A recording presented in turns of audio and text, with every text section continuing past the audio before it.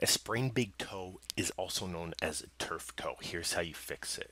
Number one, if your big toe's planted and you stretch the bottom and bend up the big toe, here's what happens. As your force comes down, the big toe bends up, you rupture the ligaments right where this line is. So it goes from this to this, and these rupture. So you end up with pain here while you're running and playing sports. Early stages, you build up fluid and some swelling. Late stages, you can even dislocate the toe or rupture bone. So does taping work? Maybe in the early stages, but not the most practical. You sweat, this comes loose. You don't want to reapply this every couple hours.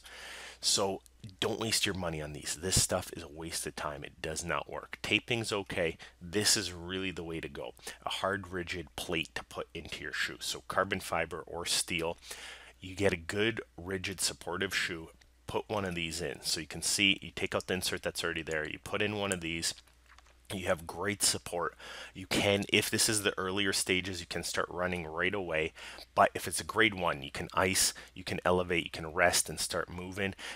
Part two is somewhere in the middle where a partial tear, you might have to wait 2 to 6 weeks to start moving. But a grade three, you have some serious injury. You want to see your podiatrist, you want to get in a protective boot, you want to get a turf toe plate, a stiff soled shoe, and maybe take it easy for up to a month or two. If this helped you at all, please visit our website where you can get even more information. And if this video did help, give it a like and a share, and we'll see you soon. This is MichiganFootDoctors.com.